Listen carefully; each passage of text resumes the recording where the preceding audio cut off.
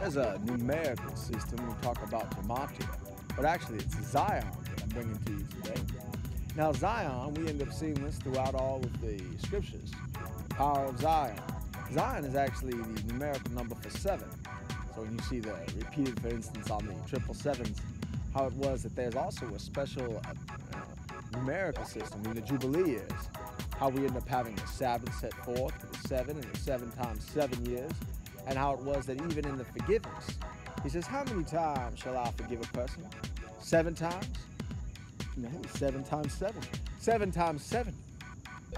That is actually a spiritual allusion unto the word Zion. What we end up seeing is that there is that numerical system that is set within it. Interestingly enough, if we look towards what we end up seeing, the mark of the beast in Revelations of John, where it has the 3 sixes, that is the Vav. It is so interesting when I hear it within the spirit, because rarely will I hear someone say, Zion, Zion, Zion.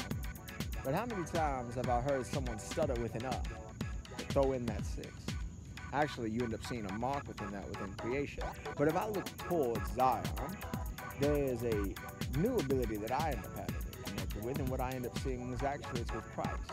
There's a spiritual connection with every thought and every perception. If I end up having a ability to look towards everything and make a positive connection within my mind, it changes the way that I see everything. If I look at a 7 and it reminds me of the Sabbath, for instance, Kadosh, Kadosh, Kadosh, Adonai Yahweh Shabbat. If I look towards the cherubim, it is more than gematria, it is more than looking towards a numerical system, but it is then reminding me of the Lord of hosts. If I end up hearing someone running through that stutter and I'm reminded of the negative portion of the adversary, why it is the same as an interjection within the spirit. But how often do I put an interjection to praise God? Can I throw in a Zion? Can I think every time that I end up seeing the number 7, that it remind me of God, that it remind me of Jesus? Now that is the message that I want to give you. I want you to have a new connection with that. Now you look towards it and you can go through all of it. I was looking at the number 1. Shema Yisrael Yahweh Eloheinu Yahweh Echad. The Lord our God is one. For instance, simply looking at that number and being able to have a connection with a prayer that is that powerful is looking towards God. If I end up seeing a number and I understand that that is adding unto something. If I look towards 2 and I understand that that is the word that we end up seeing, Beth was also from Bethlehem, well, I can end up taking that house of David. I can take that house of bread, as it was, and understand that that makes a new spiritual connection. And we can run it through all of them. Gimel, Dav, He, Vav, Zayin, Hit, Tet, Yod, all the way through Tau. And what we end up seeing is that there's a new connection that we have within a numerical sense that connects us with the Word of God.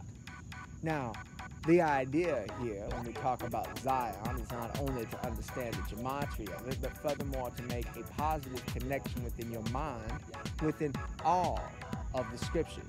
Everything that you see within creation, everything around you, you have to connect it with something positive. There is a duality in life, and when you see something, you are either going to be reminded of something negative or something positive. And the more of those positive connections that we end up having, it allows for us to make a neural connection with something positive within this world, so that through positive association, we can then therefore go forth in this world motivated and inspired into greatness. We look towards something as simple as a number. It could be the number 7. But when you connect that with Zion, when you connect that number with Jesus Christ, when you connect it with God, then it becomes powerful. And we look towards it, and it is not to simply look at a number. It's not to look at gematria. It's to have everything that you look at God.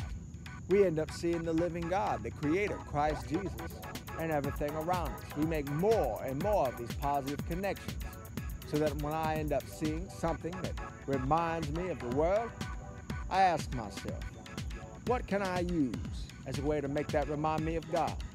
How can I use it to give a dedication unto the Lord, to honor him with my heart in this moment? What's going through the prayer system, the thought patterns that I have in my mind? And when I put God there, you have the key. And that's the idea.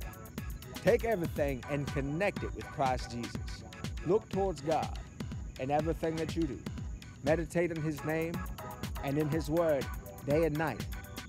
And you will understand the blessing of the living God, and the prosperity that cometh forth from our Lord and Savior, Jesus Christ.